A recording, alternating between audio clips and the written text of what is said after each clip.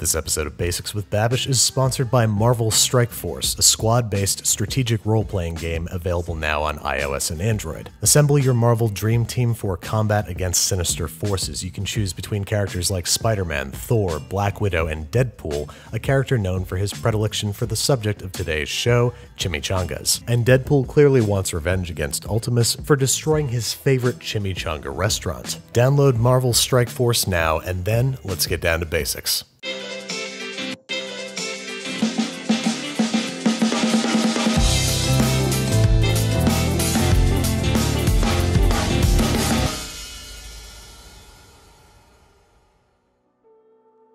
Alright, so at the root of most chimichanga fillings is taco seasoning, which is just fine, but it's something that can optionally be improved upon. But first we have to ask, what exactly is taco seasoning? Well, usually it's a large amount of chili powder and slightly smaller amounts of garlic powder, onion powder, red chili flakes, oregano, paprika, ground cumin, and salt and pepper. Now, like I said before, these seasonings are perfectly fine, but by replacing just a few of these elements with either their fresh or whole counterparts, we can greatly improve flavor. We've got some whole dried ancho chilies, fresh garlic, a fresh onion, some dried hot chilies for the bold, and whole cumin. Now, unlike taco seasoning, we can't just throw all this stuff in with our meat and call it a day. It's going to take a little bit of prep, starting with the cumin, which we're going to dry roast until fragrant and grind fresh. This alone is going to make a marked improvement, but we're also going to briefly toast our chilies in the same pan. Medium heat, 1 to 2 minutes until fragrant but not smoking. Then we're going to kill the heat and cover the chilies with water. Lid up the pan and let these guys sit for about 10 minutes until they're completely soft. Then we're going to carefully dump both the chilies and their soaking liquid into a high-powered blender along with half a small onion cut in half. I'm going to add a couple canned tomatoes for a distinct tomato flavor. Then we're going to add 3 or 4 medium cloves of crushed and peeled garlic, about a half teaspoon each of paprika and dried oregano,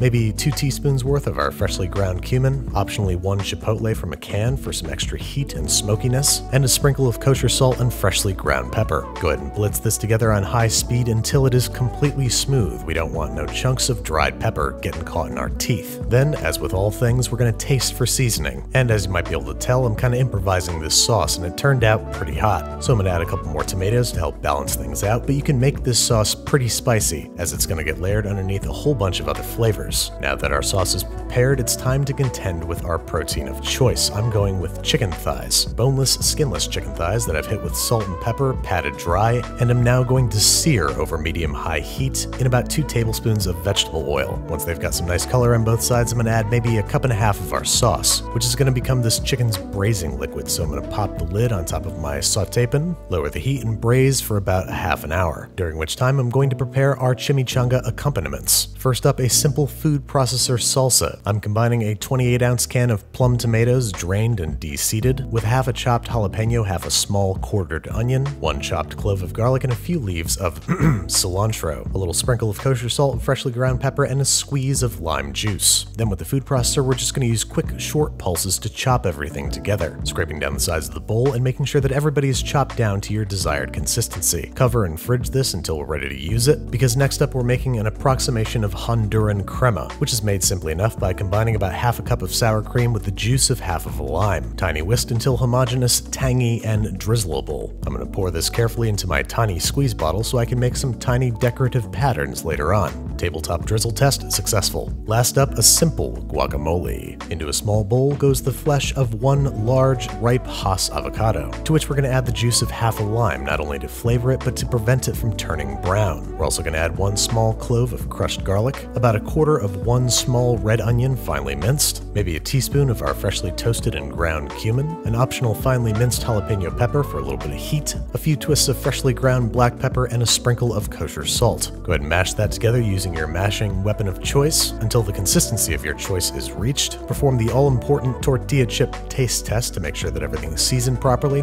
How's that guacamole, Babish?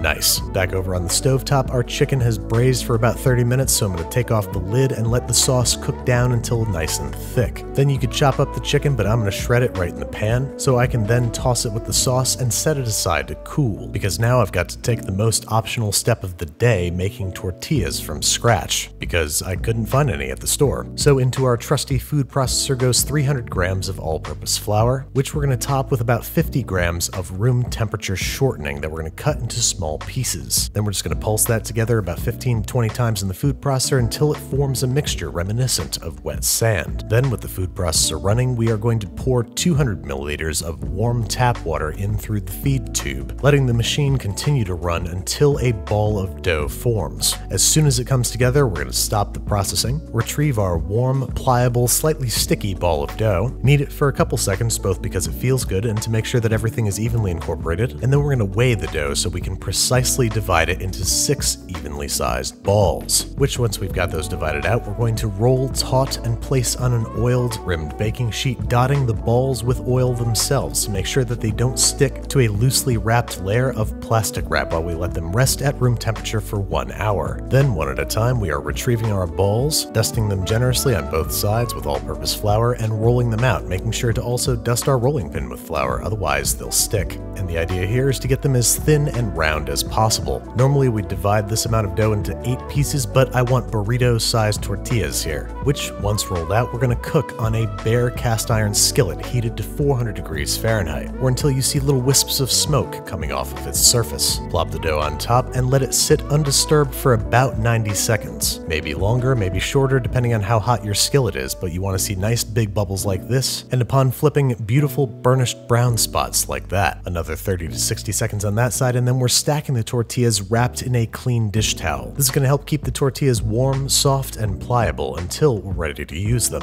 which we are right now, because it's time to start assembling chimichangas. Onto the lower third of a tortilla goes some of our chicken, some refried beans, and a healthy helping of cheese. From this point, we're rolling the way that we normally would roll a burrito, with one extra step. To your left, my right, you will see a slurry made from 1 tablespoon of flour to 3 tablespoons of water, which I'm going to brush on the outside edges of the tortilla. This is going to act like a glue that will hold our little burrito together as it enters the deep fry. There are a few things more disappointing in this life than a burst chimichanga.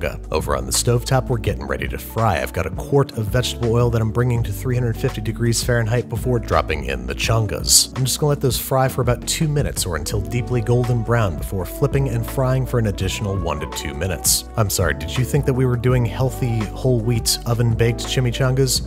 No. Take them out and keep them warm on a wire rack set in a rim baking sheet until ready to serve. I'm going to start with a generous drizzle of crema, a generous dollop of guacamole, and a slightly less generous dollop of salsa. And there you have it, my ultimate chimichanga. I'm honestly not sure how authentic this recipe is to Tex or Mex cuisine. All I do know is that its cross-section does not do it justice, and that it is a crunchy, juicy, cheesy, spicy, zesty piece of deep-fried heaven. Not only did it enter the Clean Plate Club, as viewers have pointed out to me, I tend to shake my food when I really like it. So let's see. Yep, there it is. The Babish food shake of approval. I just wish Wade Wilson himself were here to try these chimichangas.